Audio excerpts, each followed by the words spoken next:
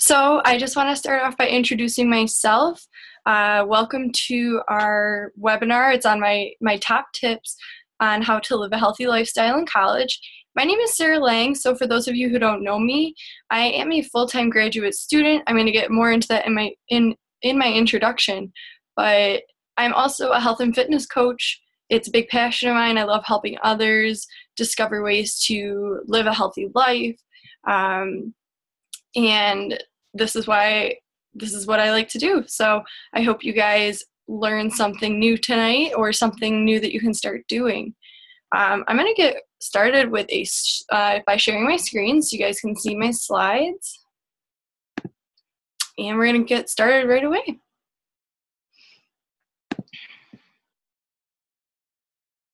Okay.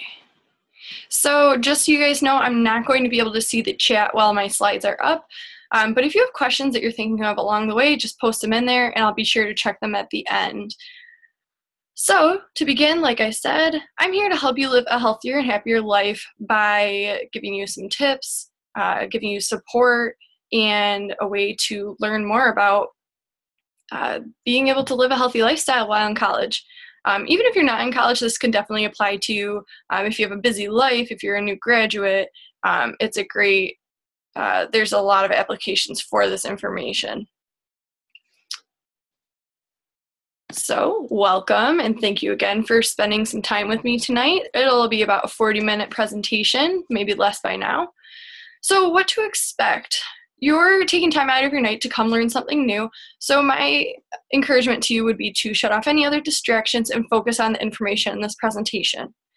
Since I'm recording this, you can listen to it again at another time. If you want to take any notes, you can take some now, or you can just sit back and listen and relax. Like I said, either jot down the questions you have for the end or post them in the chat and I'll check them out once we're out of the slides. And the biggest thing I want you to take away from this tonight is to take action. When this is over, don't just let the information, just sit in your brain. Put it to good use. Just a little introduction about me. I am a full-time graduate student studying physical therapy at Damon College. Throughout my years in college, I've definitely had my ups and downs, gained the freshman 15, of course. That's sadly very typical for many people going to college for the first time. I know some of you can relate. Let me know if you do in the chat. I'd be interested to see how many other people gained that freshman 15. Or maybe you are a freshman and you're trying to avoid that. So, of course, I kind of went on that roller coaster of yo-yo dieting, cutting out entire food groups like carbs or, eating a lot of things that were diet and light and basically full of processed chemicals instead of just eating a healthier diet and staying active. And I really had that all or nothing attitude. It was either feast or famine. I would go to the gym, eat healthy, get sleep, and if one of those was out of whack, I would just kind of quit everything else because I didn't think it was worth it. I was also a chronic excuse maker. I was too tired. I wanted to take a nap. I had too much homework. I didn't have time to take for myself.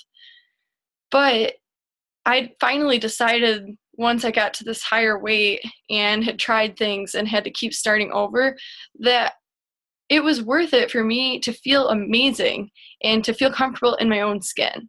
So I made a change. So this is why I created this webinar for you guys. I want to teach you how to live a healthy lifestyle while in college. So I am a health and fitness coach. I'm not a registered dietitian. So just a disclaimer, take what I say with a grain of salt. You're going to have to see how it works in your own life and decide what's right for you. Let's get started. So my very first tip is about meal planning.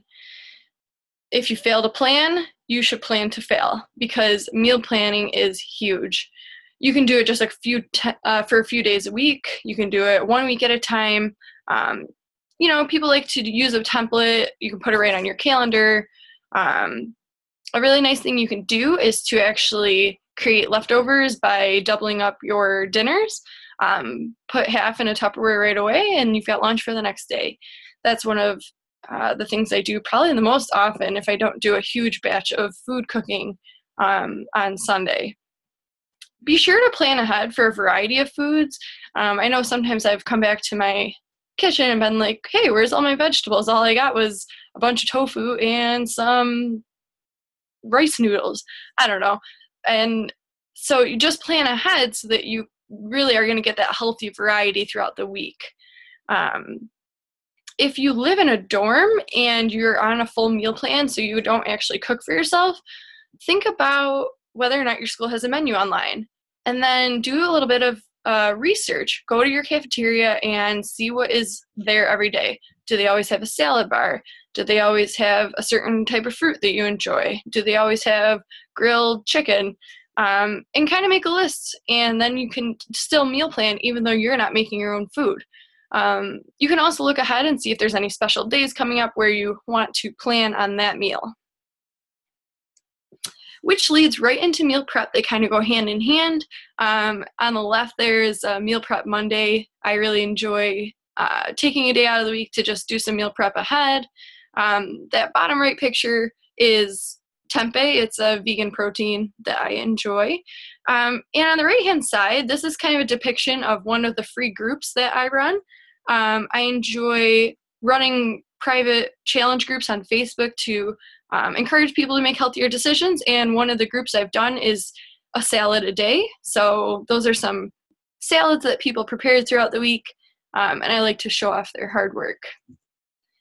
There's a few things that you can do. One thing with meal prep that you really want to do is check your fridge and your pantry and look at your meal plan before you make your grocery list.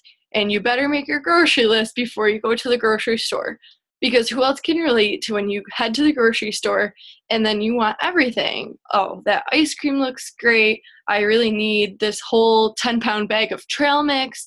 That is not part of your plan. Then don't buy it. You can also, for meal prep, choose something from each category of foods like grains, proteins, fruits and veggies, and things like that, and enjoy that. Cook them, bake them, use the crock pot, and just get some foods together for the week. Then what you can do, say you're prepping for lunch, you can take one of your grains that you made, like brown rice, add a protein like chicken, and add some vegetables like spinach and mushrooms, and there's lunch for you. It's kind of like a little burrito bowl. You just kind of build it. Just pretend like you're at Chipotle. And I just gave some examples here. You guys can check them out at your leisure. But one of the things I would encourage you to do is, I actually hear a lot of people don't like vegetables, which is sad because they're delicious. So I want to challenge each one of you to try a new vegetable every week. Just one. Try one new vegetable a week until you find a list of vegetables that you like, and you can start kind of mixing it up. The other thing I would say with meal prep and grocery shopping is to, at all costs, try and avoid processed foods. They are things that come in boxes and packages, have tons of ingredients on the labels, most of which are not real foods but man-made products. So shop the perimeter of the grocery store, the produce, and things like that. Again, if you live in a dorm, start brainstorming some dorm-friendly snacks. Stock your mini fridge with healthy foods. Take away those chips and popcorn and eat some healthy snacks like trail mix or dried fruit or Lara bars or things like that. Now, I tell you this because I've been there and I've done that. I lived on Easy Mac and ramen my freshman year. I would stay up late. I would eat at midnight. My friends and I, would enjoy some food and snacks on the weekends together, or we would make a bunch of dips for football Sunday. And I just want you to know that you can do better than that. You deserve better than that, and that is why I'm so passionate about this, because I want to help you realize that there is a better way to go through college. Another tip I have for you is to schedule your time. This is a real life example of my schedule. So I put my classes right in there. I put my workouts right in there, meetings, other commitments. So kind of hash out what your day looks like, put every single thing on there, and then add in your workouts just like another meeting and treat it like one.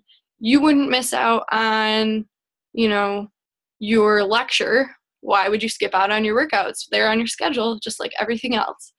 And prioritize. You only have so many hours in the day, so if you need to sacrifice your nap for a workout and your workout is your new priority, then you know what decision you need to make. You can also schedule in meal planning or other things like that if you want to make sure that you're productive and get things done to provide yourself the healthiest week possible. Budgeting your money, I'm going to skip over this tip because I'm actually sending you this. Check your email either later tonight or tomorrow for this shopping guide with money saving tips. Hope you enjoy it. Also, getting enough sleep, and I have to say that this is my own advice that I really need to take. It's a difficult thing to do when you're in college because you stay up late when you procrastinate because you need to study, you want to hang out with friends, you have some activities going on campus, or maybe your favorite TV show just happens to be at 10, which happens to me like every night. So I want to work together with everyone on this. My advice to you would be to try and schedule your bedtime and wake time to be very consistent throughout the week, even on the weekends. So if you get up for 7 or 8 for class Monday through Friday, try and get up around the same time on Saturday and Sunday. And same with bedtime. Aim for 7 to 8 hours of sleep per night and try and shut off your electronics close to bedtime so that your brain can kind of decompress. So I'm curious, why don't you guys put in the chat how much do you sleep per night on average?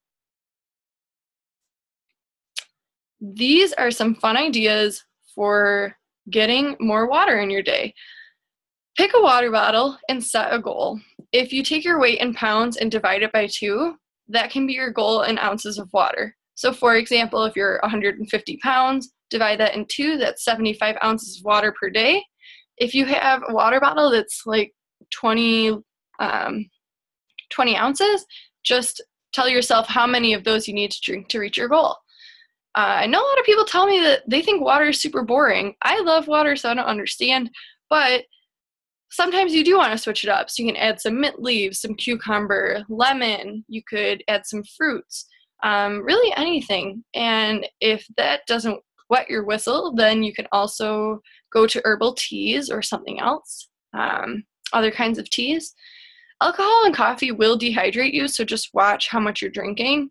And say if you're drinking alcohol or coffee, hopefully not at the same time, you can kind of switch on and off going between that and water to keep yourself hydrated. And I remember learning this, I found it very interesting, that if you start to feel thirsty, that means that you're already dehydrated. So try and keep up on your water so that you never feel thirsty and don't just drink when you already are. Another really important thing that maybe you didn't expect from this presentation, maybe you just expected me to talk about food and exercise. Getting your mindset right is huge. If you are thinking negative thoughts all the time, then you're going to have negative things going on in your life. That doesn't mean that if you switch over to a positive mindset, that everything is going to be all sunshine and rainbows. But you can feed your mind with personal development, reading quotes that motivate you, reading books that inspire you, and being around others and surrounding yourself with others that are on the same path. The biggest thing for me when I started to become a coach was finding out how all these other people were so motivating, inspiring, and just nice people to be around. Sorry, I just need a sip of water because I was thirsty. Uh-oh.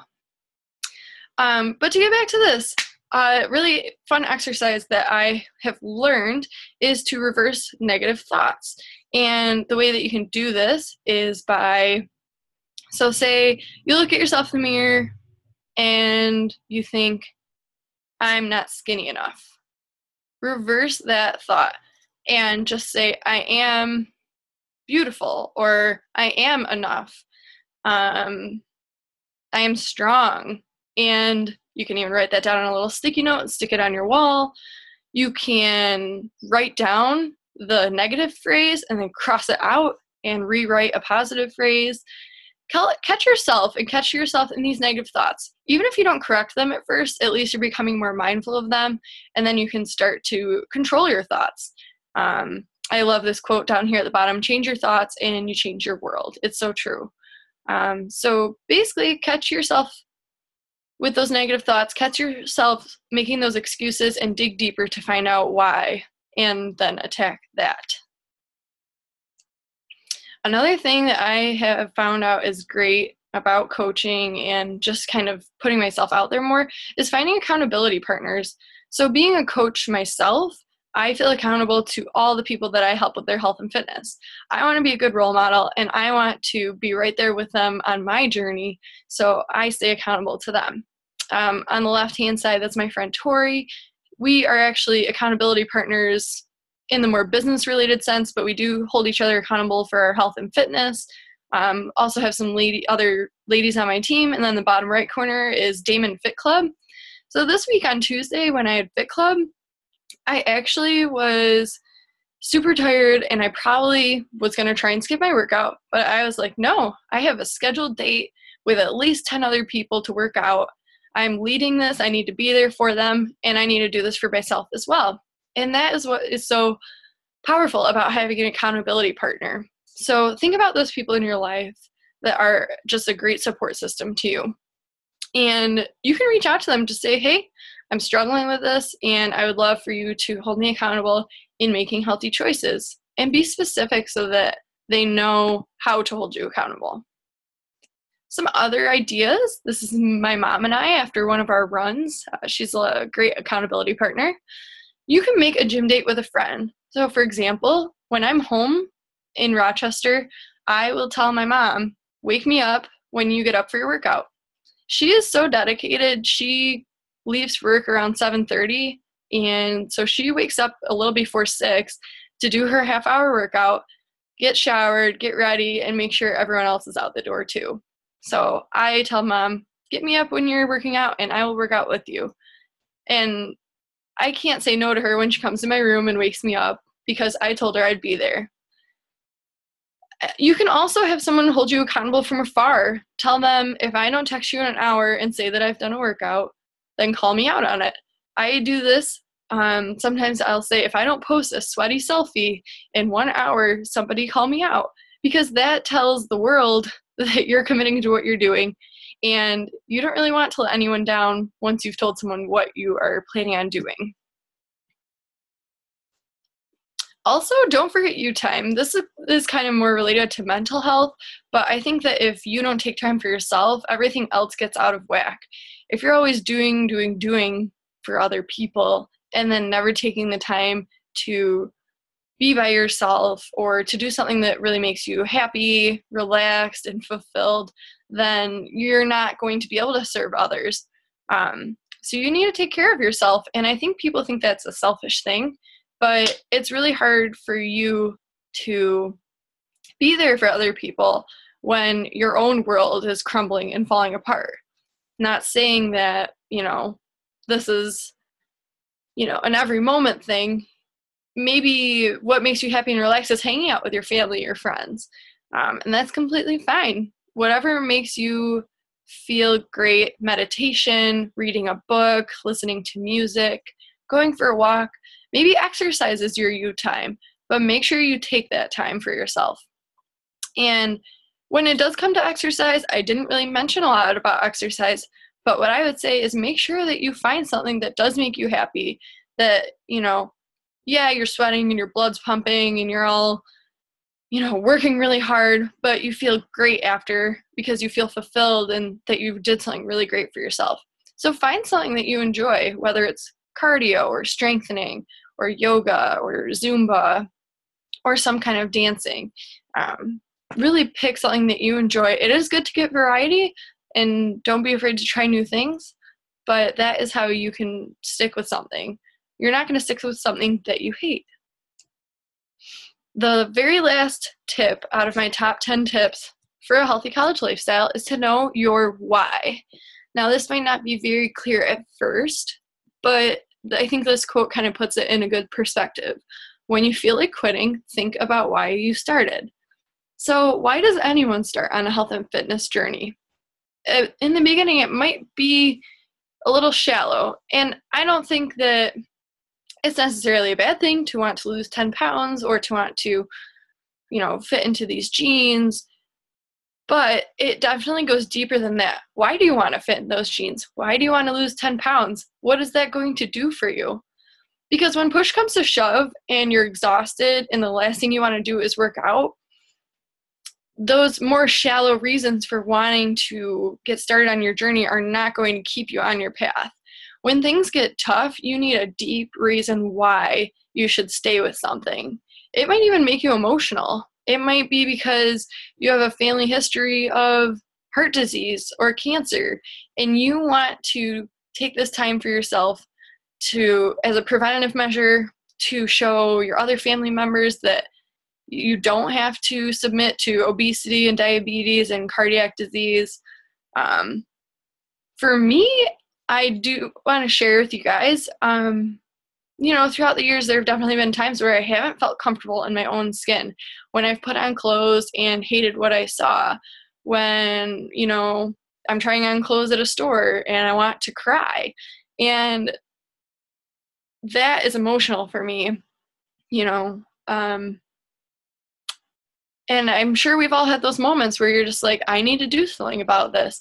And those are the things that you need to remember, not out of hate, but out of love for yourself and wanting better for yourself. And that is what is going to drive you and to keep you going when things get tough. So that is knowing your why. And if you guys don't completely understand that, I'd be happy to give you resources that can kind of help you dig deeper, or to talk with you one-on-one to help you figure it out. So we are getting to the Q&A. I'm going to check in the chat. So I'm sorry to leave you on such a deep note there, but I hope that some of that resonated with you, or you could relate to something, or you even just heard something and you were like, wow, that was pretty neat. I hadn't ever thought about trying that before. So I'm going to stop screen sharing and see if there is anything in the chat. Okay. Looks like everyone sleeps about 7 to 8 hours per night. Jess says maybe 5 to 6. Jess, I'm with you there. I'm struggling sometimes to get 6 hours of sleep, but I do aim for 7. So I am wondering, do you guys have any questions? I'd love to address anything that you were hoping that I went over, or didn't touch on that you were hoping for. Oh, I see something from Amber. Do you have any recipes to share that increase vegetable consumption? I definitely do, because there are so many things that you can do with vegetables. Can I ask why? Do you just not enjoy vegetables? Or while I'm waiting for your answer, there are a lot of ways to eat vegetables. It doesn't have to be a salad. You don't have to eat raw veggies. One of the things I've loved to do is just putting them in soups.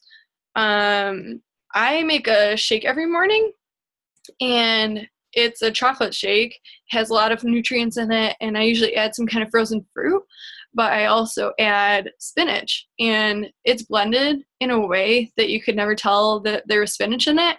Another thing you could do is, say you're having something with a sauce, like a red marinara, blend some veggies in there, blend some broccoli, spinach, and things like that. I'm trying to think, another thing you could do. You can make vegetables into things. So I don't know if you've ever heard of making like zucchini boats. So you take like a zucchini squash and cut it lengthwise, and you can kind of scoop out the middle, and then stuff it with like quinoa and black beans and put that in the oven. Usually you need some kind of sauce to hold everything together that you stuff the zucchini with. You could do this with peppers. You could do this with acorn squash or spaghetti squash. So hopefully that is another option that you could think of. Okay, so you answered, I've started to eat more, but I'm stuck on the same ones. Never been big on veggies and want ways to incorporate them without necessarily eating vegetables, if that makes sense. Right, that definitely makes sense. Some people just kind of get stuck in a rut. They're like, okay, I only like broccoli and I hate Brussels sprouts. Another thing I would say about trying new vegetables is, it's kind of winding down this time of year, but check out farmers markets. They have some of the most unique vegetables, and they're also so fresh and local that they taste delicious. And it's something that you might not always find in the grocery store, or it's always nice to get out there and support your local farmers and things like that. All right. Oh, I have another question from Emily. I know I have low blood sugar, and I feel like I am eating so often. If I don't eat, I feel very lightheaded and get a bad stomachache. I've been told that I get enough protein in my diet, but what else do you suggest fills you up? Any good protein bars? I've tried Cliff Bars. Okay, so that's a great question. Of course, the low blood sugar thing is not something I'm very well versed in, but it is, basically eating often is a great idea. And one thing you can do is to eat small meals more often. So, Emily, if you can just put in the chat, how often are you eating? For me, I usually eat about every 2 hours. So usually I'll have breakfast at 7, and that's usually my shake. A couple hours later, I'll usually have some oatmeal with fruit and peanut butter. A couple hours later, I'll have lunch. Then I usually have other snacks like fruit. If you're having trouble staying full, it could be because of fiber. If you're not getting enough vegetables, fruits, grains, those have fiber, and that really fills you up. Because if you really are getting enough protein, which most people in the United States definitely do get enough protein, a lot of people think they need more than they really do. I suggest just increasing your fiber content. Getting those raw veggies or cooked vegetables also have fiber. Is just broken down a little bit. Other good protein bars, my favorite thing are Lara bars. The reason I like them is because of the minimal amount of ingredients in them. So if you look at an ingredient wrapper, you want to recognize each ingredient, and you also want to see very few ingredients. And the reason I like Lara bars, I'll type that in here, Lara bars, is because they are made of like dates and peanuts, and then usually a few spices or maybe other fruits or other nuts. And they're great because they kind of have that healthy fat that's in the nuts. It has the fruit, the dates, or whatever other kind of fruit there is. So it'll give you some fiber. It'll give you some healthy fats to satisfy you, because those healthy fats as well as fiber and protein will help you stay full. So I would experiment with that a little bit. Even keep yourself a food journal and maybe just see how much you're eating of each kind of food, like fruits and vegetables. And maybe you'll see a pattern. Maybe you'll see that you're not eating enough of a certain thing in the morning. Okay, next question. Carly says, I think one of my main problems is my constant craving for something sweet all the time. Sometimes I think I am addicted to sugar. I always give in, and I know it adds up. Have you ever struggled with this, and do you have any suggestions for me? That is a great question, because I've definitely been addicted to sugar, and it is something that I totally understand having a difficult time with, because you're surrounded by it. Anything processed has sugar as one of the ingredients, and any food you eat at a party is probably sugar loaded. So one thing I would say is that you kind of need to control your environment. So in my apartment, I don't buy myself things that I don't want to eat or binge eat. Because say I have like a bar of chocolate and I'm going to just eat one square of it, it doesn't always happen that way. So I try and keep around things that are satisfying yet healthy. So for something sweet, I love making banana ice cream, which might sound a little crazy, and not everyone loves bananas, but I like to keep some frozen bananas in the freezer. I can just blend those up with some almond milk or peanut butter, and it kind of makes a nice ice cream type of dish. And bananas are really sweet, and you can really add any other fruit or any other flavors or spices that you might like. Keep something around that is sweet and healthy that you might enjoy. The thing is, think about why you're craving something sweet. Is it an emotional eating type of thing? Like, oh, I'm watching my favorite TV show and I want to have a snack, like a habit. Or you're feeling lonely or sad, or I don't know, other types of emotions that make you want to eat. And think twice.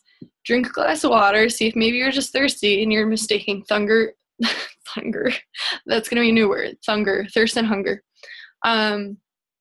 You're mistaking thirst for hunger, or if you drink a cup of water and then you still want something sweet, have a piece of fruit and then wait another 10 minutes or so and then say, okay, am I still really hungry? And if you still want something sweet, then pick a small portion of something that you really want. And, just kind of really think through the process. Am I eating emotionally? Am I just thirsty? Will fruit satisfy me? And then if not, then go for that something sweet. But it's all about moderation. So, Carly, I hope that helps your question. I have about 5 minutes left, so I can definitely take more questions if you guys have some.